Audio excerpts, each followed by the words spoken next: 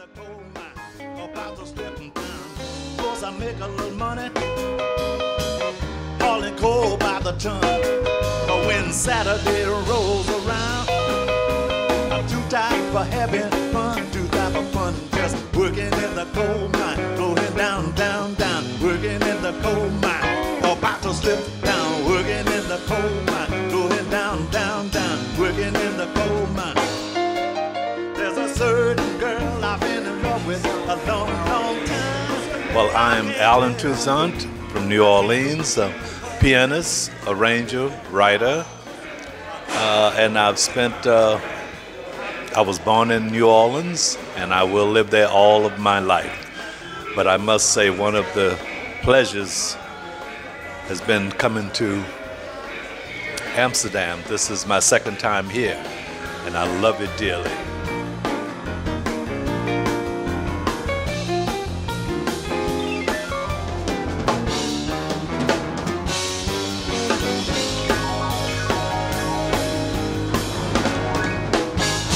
Certain girl.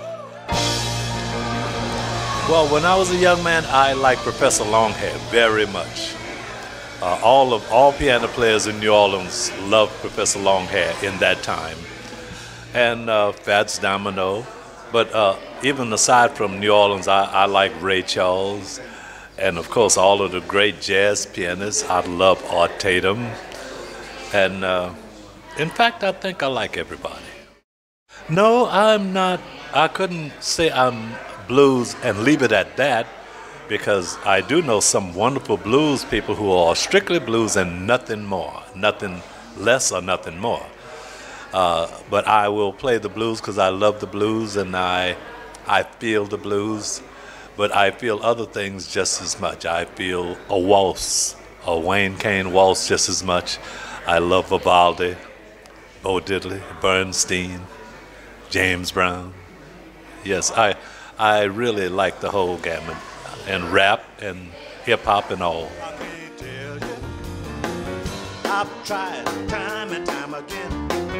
We end up as nothing but friends. There's a certain girl I've been after a long, long time. I can't tell you. Blues. Well, we love the blues. So much came from the blues. Early on, before all of these other genres seeped into our makeup, blues and gospel was it. Of course, in some street things for other reasons. But the blues told such important stories back in the day. And it's good to say rhythm and blues too, because as long as there was blues, the slow blues, there was always a shuffle or something upbeat from the same people. Because you can't stay down all day and all night. You got to get up and shake it every now and then. But blues is the forerunner of most of the music.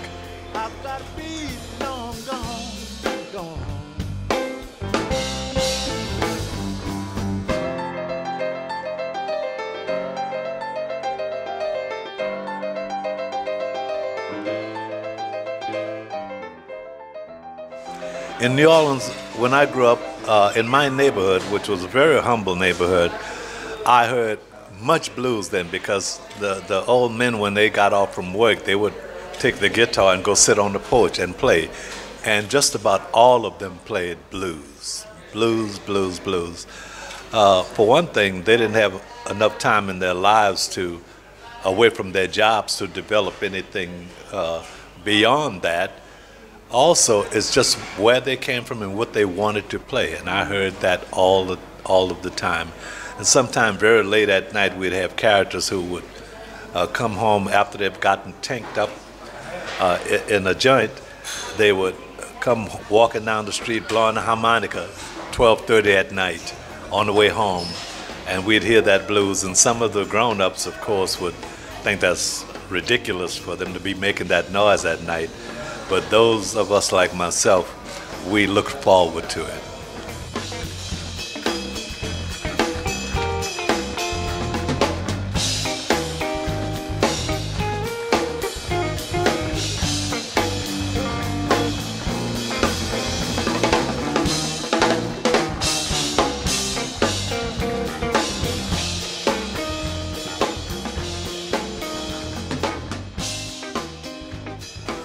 was a wonderful time in the middle 50s and even early, but middle 50s especially on into the 60s.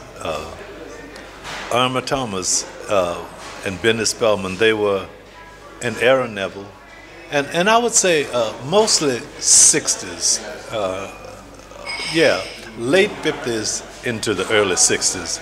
That's during the time of It's Raining and Rule of My Heart and things like that. Irma, we had a group of people who would come to my parents' house where I lived, and they would spend the day, Ernie Cato, Willie Harper, Aaron Neville, sometime Chris Kenner, and Irma Thomas was the only girl with us.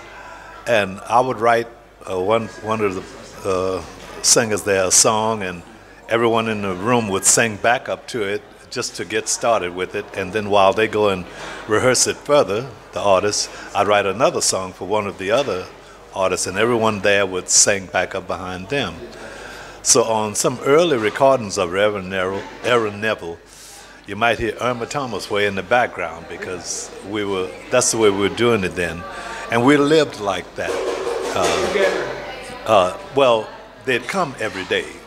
Even they didn't live with me, but they came and we spent the day every day just about. We had a wonderful time. That was our way of life. Well, Katrina, I lost all of my things, stuff, and house. Katrina was along that line for as water rising and taking things. I lost everything but a pack of videos that I had taken with me to the hotel to go through them to see what I wanted to edit. Everything else was gone. But I wouldn't have left. I stayed until 4 days after the storm, but martial law came that we had to leave town. So I left town and stayed away for a month and a half, I'd say. And when I did go back to take a look and saw all of the devastation and everything that I had been drowned, you might say, or baptized, I thought right away that it all served me well till this day. So I'm ready to go forward, and it was all right with me. It served you well. Can you explain that? What do you mean by this? Well, all of the things that didn't make it through the flood, and I knew everything that I had, and I worked with it every day. It was an extension of me. That's what I meant by serving me well. I did then and still do. I wake up to get to my music. So whatever tools and equipment I have, that's what served me well. And all of that was gone, and including the house. So whatever it was to me, I dearly appreciate it, but I didn't mope over it being gone. I say, well, it was good until that day, and this is a new day. When something what can appear to be bad happen, it's not always as bad to me. If I'm still here and I wasn't hurt physically or even mentally, I'm all right. I feel that way because my best tools are in my head, and I have those, so I'm fine. Do you feel that your music is like filled with positive energy or not? Well, if I was to pay attention to it, I guess so. And it's not that I deliberately try and do that. If that's what comes to me as inspiration, that's how it goes. So I'm for that. I'm glad that you said that yourself. There was an observation that I made that was going on when I wrote Freedom for the Stallion for Lee Dorsey. And it says that we need help on how to treat each other. That was very sincere. But I'm not political. I don't shake my fist at the establishment or anything. But I do care how people treat each other and how we're being treated. And Freedom for the Stallion was a song that says that. If it appear that I'm preaching by saying what I'm saying, well, I'll take the tag. But I think a preacher have to hear a calling and answer it. And I haven't heard the calling to be a preacher. what profession fits you the best? Pianist, and a producer. Pianist and producer. Songwriter too. But I must say, in the early days when I was writing many songs, I wrote songs just because the artist didn't have a song of his own. And whoever didn't have a song, I'd write it for them. And most people didn't. So I wrote songs most of the time because a song was needed. And I'm glad it was now, because so many songs wouldn't have been written. Also, because of who the artist was at the time, and even it would be that way now, or who they would like to be, I use all of those things to write songs for them. So it's like making a suit or a gown for someone. I use them as the template for what I'm doing. And that has to do with the attitude, as well as highlights in the voice, how dearly they feel about things. No, the meters is when I was producing them, is a far cry from producing Lee Dorsey or Aaron Neville or someone, especially Lee Dorsey. I would write the song, teach it to Lee Dorsey, tell him when to come in, when not to, get all the musicians together, write the parts out, rehearse them, and set up a good atmosphere. With the Meters, they was such a self-contained group led by Art Neville, and they would rehearse, and by the time they come in ready to the studio to record, they had rehearsed and got it down to a fine point. So I just set up a good atmosphere for them to do what they already had, and they did it extremely well. Oh, the sound came with my studio at the time. That's what we were shooting for, whatever that sound was. It was just something, everything we did there, we thought it had our particular sound. It was your personal studio as well? Yes. Oh, Toussaint, yes. Me and Marshall Sehorn. C for Sehorn, and my last part of my name, Toussaint or Toussaint, C-Saint.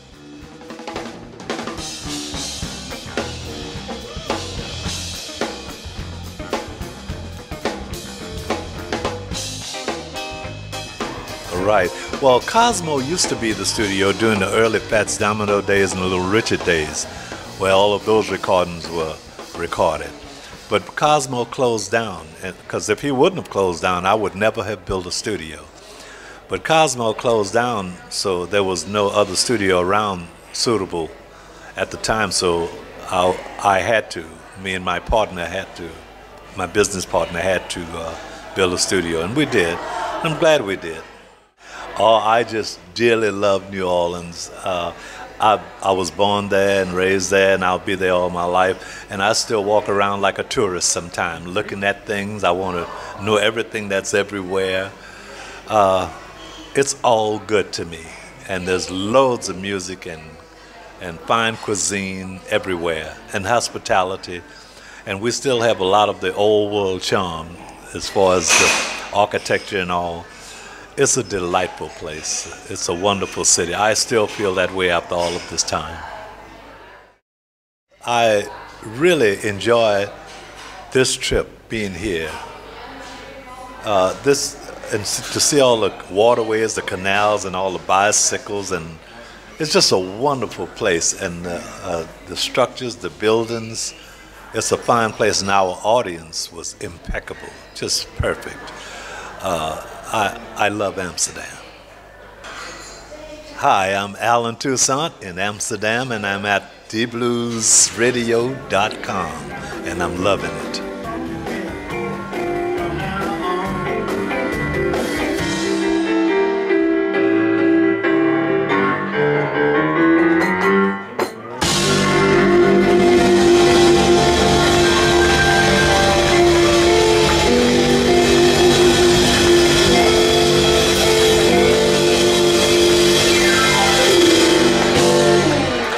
Everything I do,